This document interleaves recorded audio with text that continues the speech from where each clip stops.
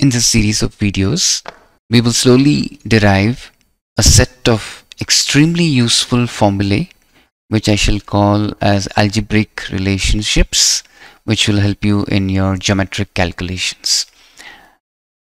The most popular formula in this setting is the cosine formula.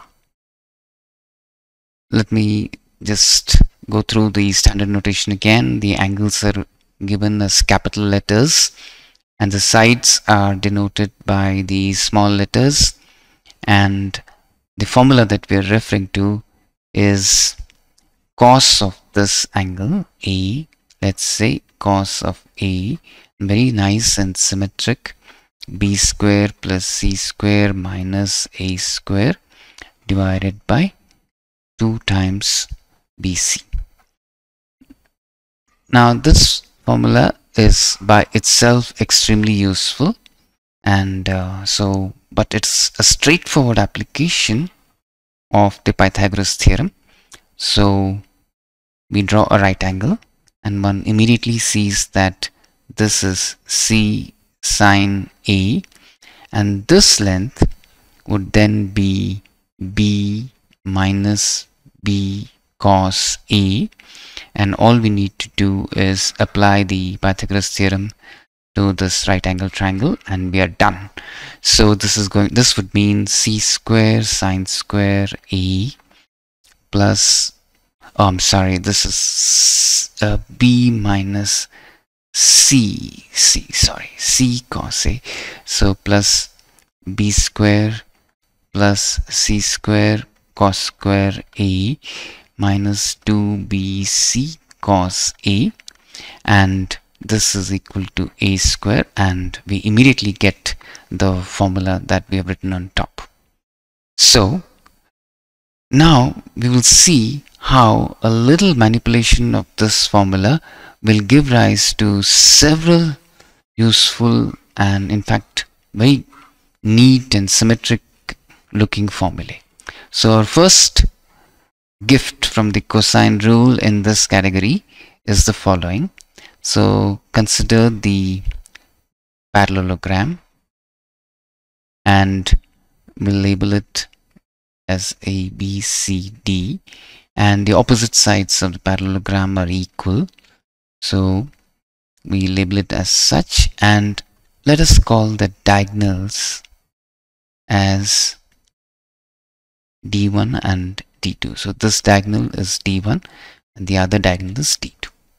Now the nice formula that we are referring to is as follows, and I do hope that many of you have not only met this formula but also have it in your memory bank. And how does one get this good looking formula? All you need to do is apply this cosine rule twice. So I shall do that now. Cos A is nothing but b square, do refer to the diagram, minus d1 square, and this 2ab I shall write on this side. And now I shall apply the cosine formula to cos B this time, and you will readily agree that it is equal to a square plus b square minus d2 square, and the 2ab once again I write on this side. And the last nice thing you need to remember in a parallelogram is that the angles A and B are supplementary, and this would mean that cos B is equal to minus cos A, and so if I write this as minus cos A, then add up these two equations and you will straight away get, I think, this nice formula. So already you can see that the cosine rule is very useful, but we have still a long way to go before we have fully exploited all the gifts of the cosine rule. So I shall now use the parallelogram formula to derive another very well-known formula, and that is, so I'm going to draw in the setting of a triangle. So I'm going to do a slight relabeling here, which you should be able to follow very easily. So since I'm going to do a triangle, I'm going to call this ABC.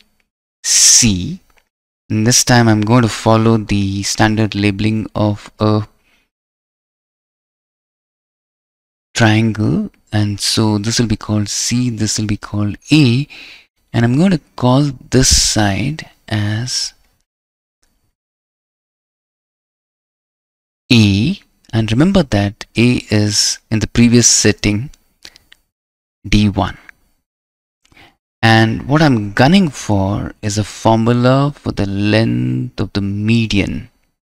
Okay, so I'm going to label this as MA, and do note that MA is nothing but D2 by 2, and this implies that D2 in our previous diagram is equal to 2 times MA.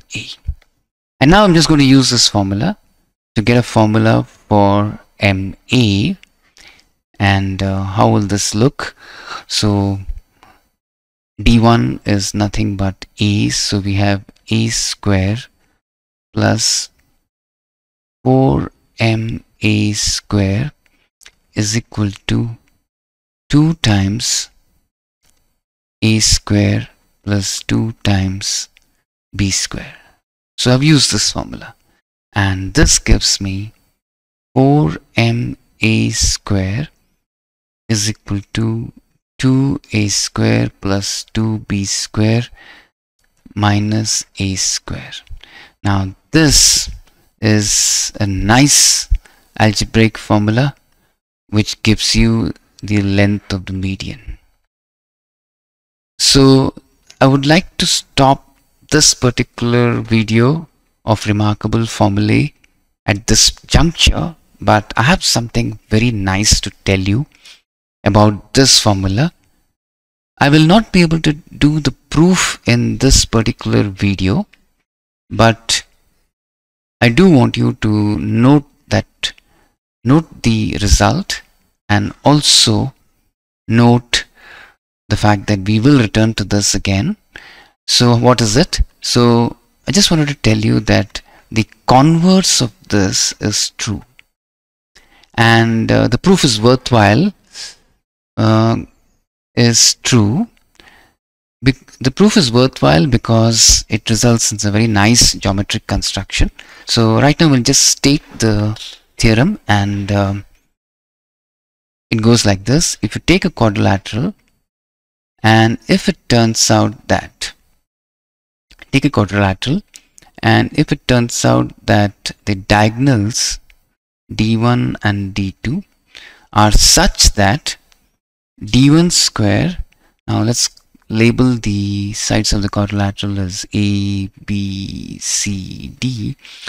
If it happens that the diagonals satisfy the condition that D1 square plus D2 square is equal to A square plus B square plus C square plus D square, then we can conclude that this quadrilateral, that is A, B, C, D, is a parallelogram. So I'm going to return to this, but for now, please do remember that this could be a useful algebraic relationship.